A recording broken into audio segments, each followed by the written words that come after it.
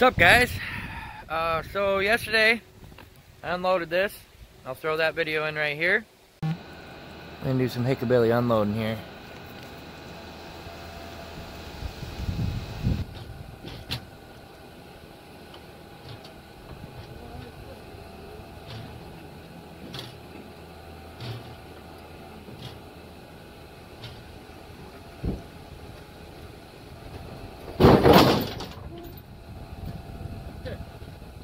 Almost made it.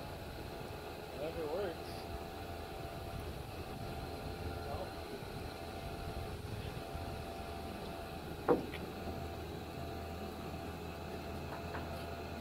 Oh shit.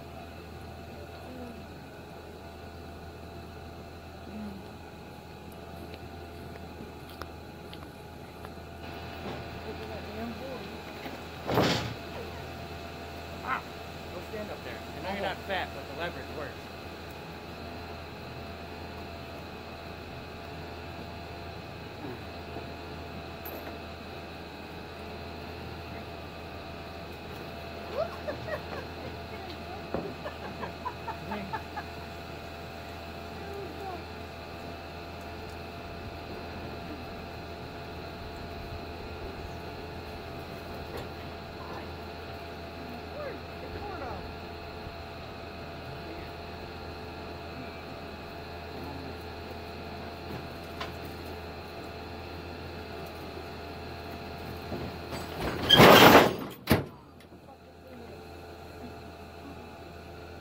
Ta-da!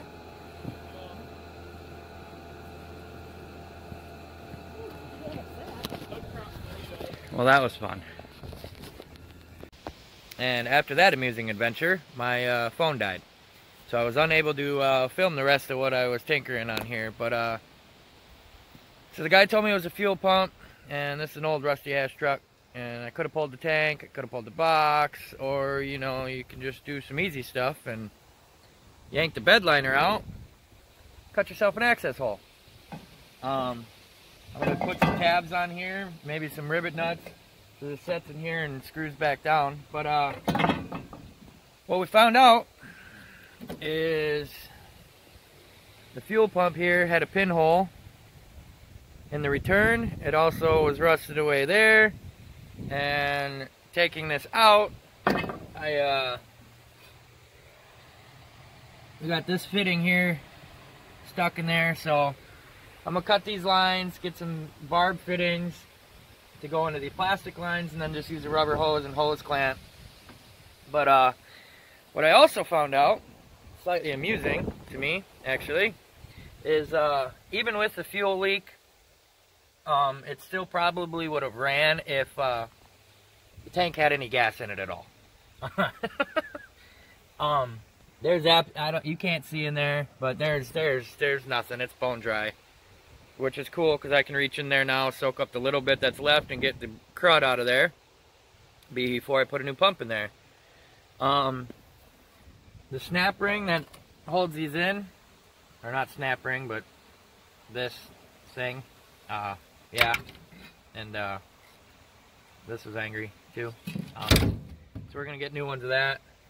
This ring on here is a little beat up, so I'm hoping it'll lock, and if it doesn't, this is plastic. I'll just drill a couple pilot holes in the fuel pump and use a couple little self-tappers. But shouldn't be too bad. I'll put the liner in there once I'm done. Other than that, unfortunately, we're still kind of at a standstill here with it, being the fact that I don't get paid till Tuesday. But I went to O'Reilly's, and I got a receipt for all the parts that I want. I want a fuel pump, a solenoid, plugs, some lightning hoses, oil change, a couple other things, a headlight bulb. That's about it there. My plan here with this little bit of rust is I'm gonna redneck fix it. I'm gonna spray it full of great stuff, that spray foam.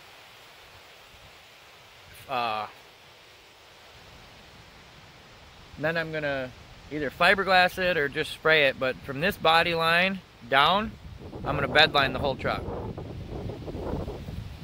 Figure it's the easiest way to fix it, and it should look decent once it's done. The rest of it, Evan really wants to buff and see how much paint he can get back. I'm gonna give him a shot. If he makes it look good, I'll keep it. If not, I might spray bomb the whole thing, either black or white. But moving away from this, just a little update on the drift truck. I went and picked up a motor for my friend Hoover. He's a really good dude.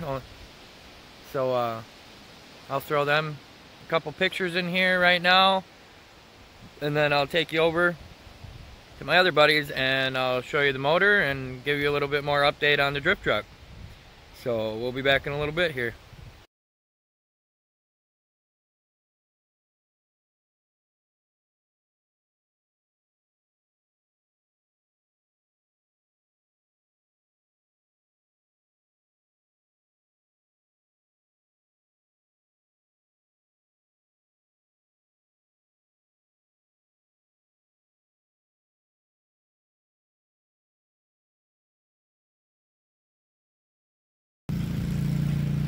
This guy.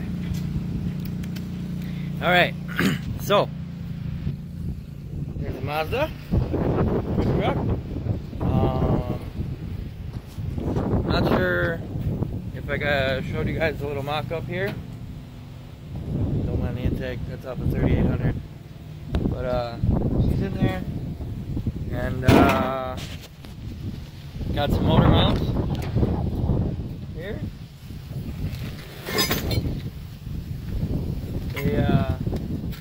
They'll work out pretty good. I kind of set them in there. They need a little bit of modifying, but doesn't everything. And like I said, I got headers on the way. I got some more parts, and here's what we got for a motor. This is a 2004 5.3 width. See if we can see here. 706 heads. I was kind of hunting for those, so I'm glad I got those. I got the PCM and the wiring harness. Unfortunately, this wiring harness is a green-blue plug, not a red-blue plug, which means that the throttle body is drive-by-wire. So I will have to purchase a new wiring harness and throttle body. Not too big a deal. Kind of saves anyway, because then I don't need to tear this wiring harness apart and make it a standalone myself. I'm going to send the PCM in to have it reflashed once everything's together so that it runs. It's going to be in stock form, so it'll be pretty straightforward, pretty simple. Once I get it in there and all that stuff and it runs and drives and does stuff, I will most likely throw a cam in it, get a little bit of lope, maybe a little bit more power out of her, but I gotta get this other truck going as a decent daily, and then I'll get more parts acquired. But I got stuff coming, and there's gonna be content here, so she's still doing all right. I guess that's about it for today. There's not really much going on, just a short little update. Let everybody on the channel know what's going on. And Tuesday we'll get some stuff done on the other truck. Maybe get that going down the road and see what's up. But yeah, that's it for now. Just a little update. And we'll see you guys in the next video. Deuces.